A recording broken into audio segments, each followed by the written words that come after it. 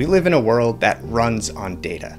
It's how Amazon and Netflix know which movies and products to recommend, how Starbucks manages a global supply chain, and how Uber connects drivers with passengers in real time. But the thing is, data skills aren't just for tech companies or professional analysts anymore. Everyone works with data to some degree, and everyone can benefit from data literacy skills. In this video, we're covering an important topic that will help you take your data literacy to the next level. When it comes time to decide how to visualize a data set or which specific chart to use, it's important to ask yourself three key questions. Number one, what type of data are you working with? Is it geospatial, time series, categorical, hierarchical, or something more specialized? Number two, what exactly do you want to communicate? Are you showing a comparison, a composition, a relationship, or a distribution? And number three, who is the audience and what do they need?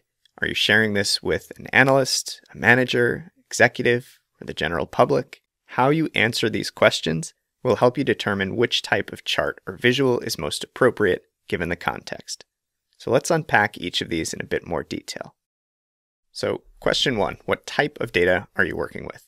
There are many flavors of data out there, including common ones like time series, geospatial, categorical, and hierarchical, but you might also come across some more unique and specialized types of data as well, like financial statements, textual data, funnel stages, survey responses, and much, much more.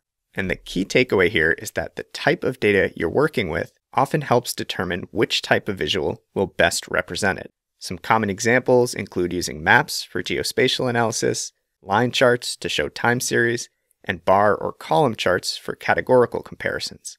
Other more specialized examples include things like waterfall charts to track financial balances, Likert scales to summarize survey responses, even word clouds to visualize information from text-based documents. Question two is all about understanding what you want to communicate, whether it's a comparison, composition, distribution, or relationship. Comparison visuals, as the name suggests, are used to compare values over time or across categories. Common visuals here include variations of bar and column charts, along with line or area charts for showing time series, and some less common examples might be something like a funnel chart if you specifically want to show sequential stages, like for example the number of applicants who made it through each round of a hiring process. Composition visuals are used to break down the component parts of a whole. This is where you'll typically use stacked bar or column charts, pies and donuts, stacked area charts for showing composition changes over time, and maybe things like tree maps or sunbursts if you're dealing with hierarchical data specifically. Distribution visuals are useful when you want to show the frequency of values within a series, like the Olympic athlete example we talked about earlier in this course. By far the most common and effective visual for showing distributions is the histogram, but there are others as well, like box and whisker charts, density plots, violin charts, or heat maps. And last but not least, relationship visuals help you show correlation between multiple variables. This is typically done using scatter plots or variations like bubble charts, but you might also use tools like a heat map or correlation matrix to show a relationship as well. Now, you might be feeling a little bit lost or overwhelmed given just how many types of visuals exist, but let me give you some peace of mind. 90% of the time, basic variations of bar, column, and line charts will be the simplest and clearest way to visualize your data. So keep it simple, avoid using complex or custom visuals unless you absolutely need to, and make sure to prioritize simplicity and clarity over aesthetics and design. That takes us to our third question, who is the audience and what do they need? One of the most common mistakes that we see people make is that they design based on what they want to build, not what their audience needs to see. Designing effective visuals requires a level of empathy and an understanding of who your audience is and exactly what they're looking for.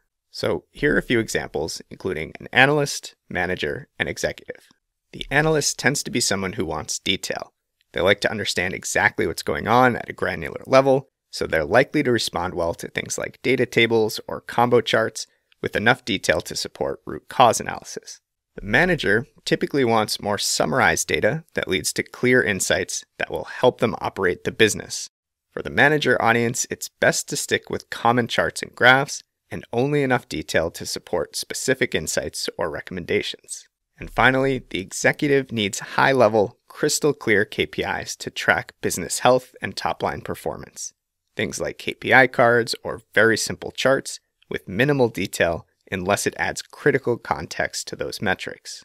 So bottom line here is that how you choose to visualize and present data is very much a function of who will be consuming it. Analysts or data specialists may want granular details or complex charts, while managers or execs often prefer high-level metrics with a focus on clear, data-driven insights. If you enjoyed this content and want to see more, we've got a brand new Data Literacy Foundations course, and it's entirely free. You can check it out at mavenanalytics.io. So whether you're an individual looking to build confidence, a leader seeking to empower and upskill your team, or a data professional just trying to stay ahead of the curve, this is the course for you. We've got a lot to cover, so let's dive in.